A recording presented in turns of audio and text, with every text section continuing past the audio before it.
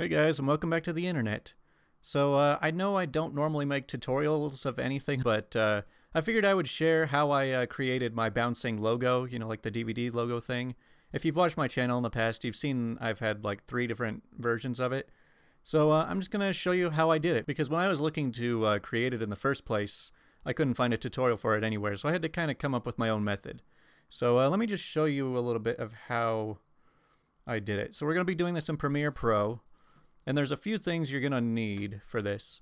So first of all, you're going to need the logo that you're wanting to bounce around. So here is my base logo, and I just have a bunch of different PNG files with different colors on it. Like, it's ideal if you want to have a bunch of different colors to cycle through when you bounce off the edges and stuff. If you want to just keep it one color too, that you can make that work too, but it doesn't make it really any easier if you do that way. And then also, you're going to need a video file of the DVD logo. This one's 34 minutes. You can find these I got mine off of YouTube. I just recorded the screen for a little while. Anyway, so I got basically 35 minutes of that. So we are just going to, import those. And then also here's you can also put something in like the background if you don't want it to just be plain black, but I'll add that in the end. Alright, so down here we've got a bunch of files. So we're just going to start by throwing in the DVD logo. So, yep, this is all we have. And you're going to want to use this because we're going to be tracing over it. Alright, but see how this doesn't quite reach the ends on either side? So first of all, let's unlink it, get rid of the audio because we don't need that. So over here, you're going to want to change the scale. And so you're going to want to uncheck uniform scale so that you can scale the width out a little bit. Scale it out so that it hits the edges. Okay, so before it wouldn't quite hit the edges, and now it's going a little bit too far, it looks like. Yeah, you want it to just barely touch the edges so that it can Alright, that looks pretty good now. So we're going to be tracing over this logo, and you're going to want your logo size to be very similar dimensions or aspect ratio to the DVD logo. So I mean, while you're pulling your video file, you can either just download it directly off of YouTube, or you can get some kind of screen capture, that's what I did, and just record the video. Since all of the YouTube videos for it are like 10 hours long, you can't really download them. So yeah, you're going to want a logo that's a very similar size to this. So let's just throw out, here, let's just make this list view. Okay, so here's my logo, and it's a little bit bigger than the DVD logo. So we're just going to scale that down a little bit. Try and position right over it, just so that you get... Okay, so it looks like we're not going to be able to uniform scale this one either. Okay, so you want it to try and just line up all of the edges. Alright, so it looks like I finally scaled it so that it fits the DVD logo.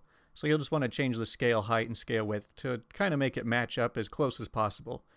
Now the reason you want it to match up completely, I'll kind of get to this later, is that you want it to hit the edges at exactly the same point.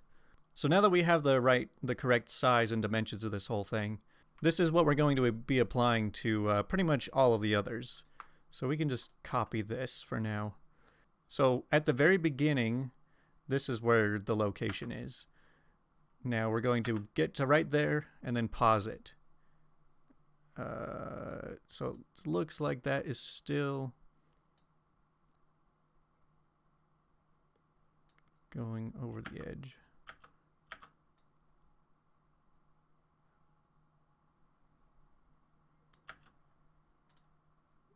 Alright, so right here you want to find the exact frame that it hits the corner, or hits the edge, which is right there.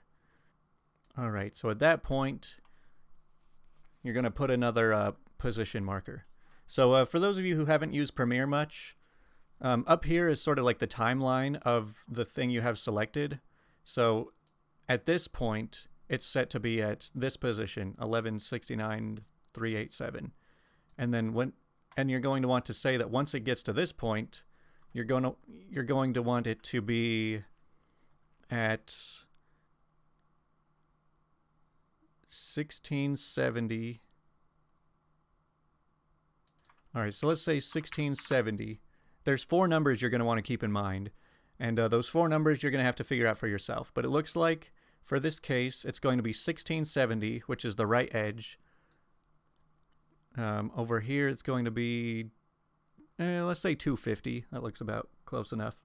It's best if you pick like a memorable number that you can stick to. So that's 250. Up here is 100, it looks like. So I will be going off of the number 100 if it hits the top. And down here, it'll be 980. So 980 will be right there. Okay, so yeah, one of the advantages to making your own is that the DVD logo doesn't have any like specific like visible corners. So even when it does hit the corner, it doesn't look as good. All right, so let's see, what was it? 1670 is our right side, and then you're just going to want to line it right up with the logo. All right, and then that's pretty much all you do. Now we are going to add the next layer. So the way I have these images lined up is there's just 8 of them, and it's just like, you know, number 1 PNG, number 2 PNG, number 3. So we're going to throw in number 3, and we're just going to copy and paste attributes of the next one. So sorry, it's been a while since I've actually done this. All right, so now that we've got this one, we're going to go to the very end frame, and it looks like the end frame is 1670 856. So right here, you're going to want to get rid of the moving because you don't want it to move in the same spot. But you're going to go 1670 856,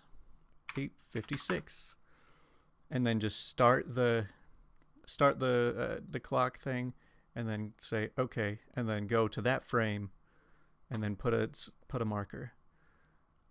And what did we say that this one was? 980. And then just slide it over into place. It looks like the DVD logo and this part doesn't quite hit the bottom. Yeah, it kind of hovers. Let's see. Well, it's pretty much close enough. So let's see what this looks like now. So we'll just hide the DVD logo. Okay, so that is the first part of it. So that's literally what you're doing. You're not actually bouncing the logo around the screen.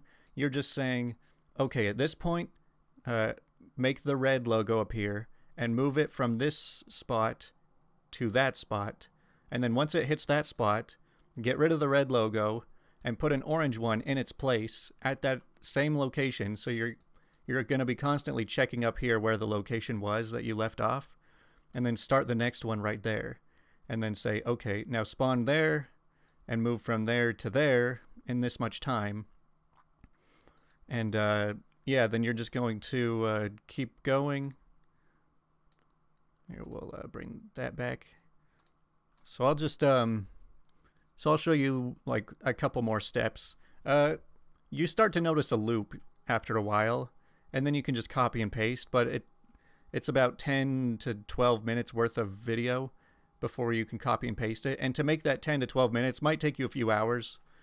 Usually for me to create a full like 30-minute segment of this takes me around 4 hours to put together. But once you have it done, you're able to use it pretty much forever, so it's a good investment, I think. Okay, so this orange one ends at 1555 980. So we're going to start this yellow one. Oh, first off, paste the attributes so it's the right size. 1555 and 980. And start it at that point, and then it goes and hits that. And once it hits that point, it's going to be at 100 and whatever this is. And then just drag that down, and then throw in this next one So this ends at 581 and 100. So you're going to just paste attributes of this one. 581, 100. Start the movement. Go to that point. And what was this? 250 on that edge. And down to there.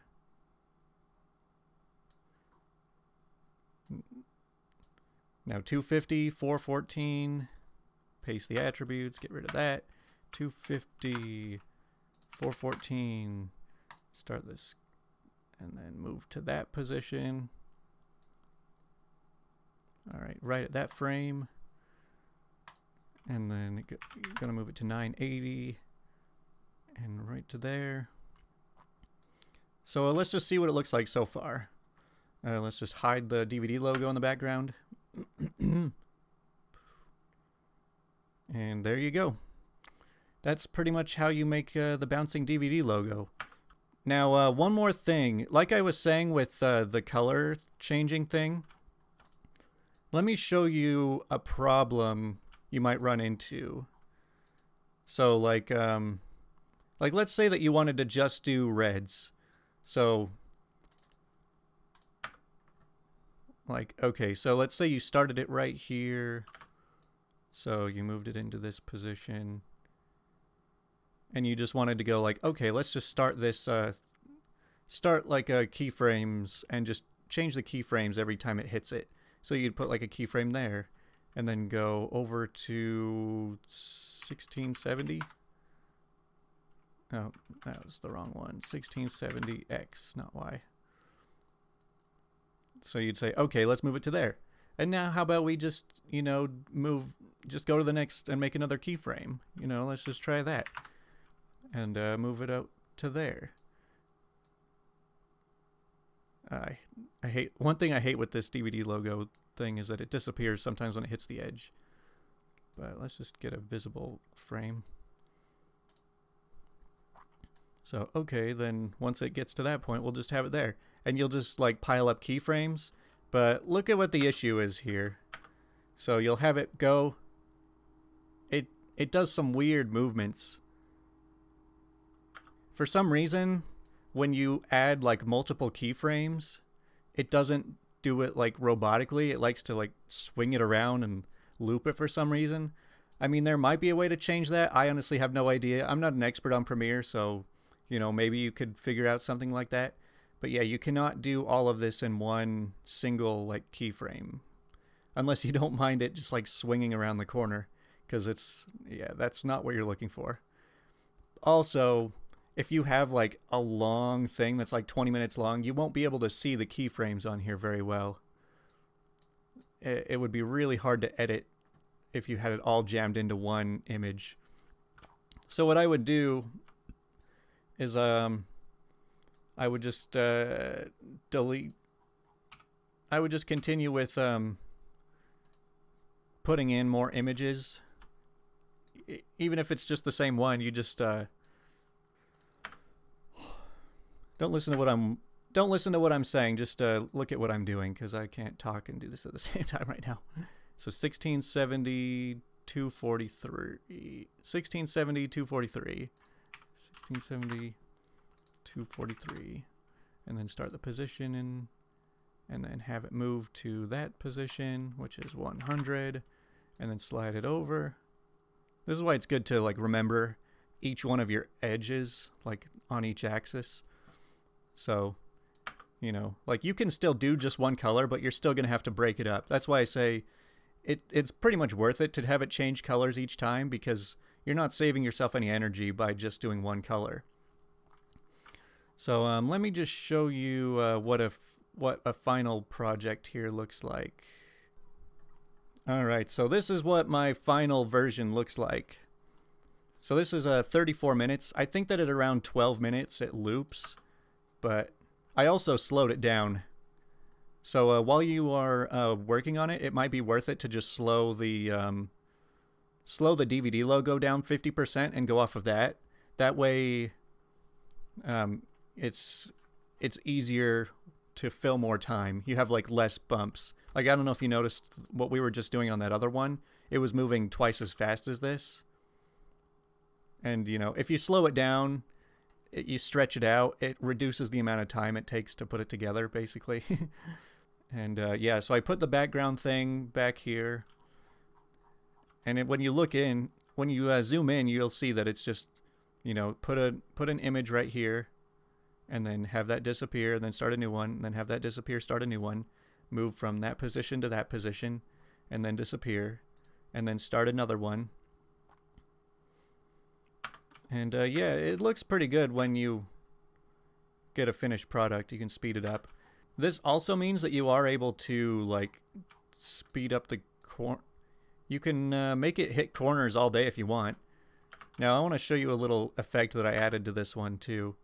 So like whenever it hits the corner, I give it like a glow effect.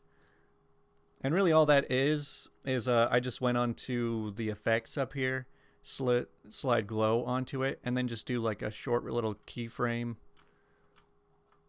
that you know, illuminates it a little bit more and then goes away. I don't know, you can experiment with different effects you can add to it. But like technically, if you wanted to, you could just have it go back and forth between the corners. Like let's just over here, let's just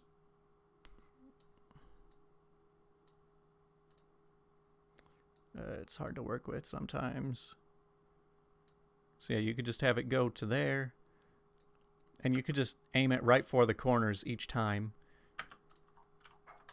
I don't know.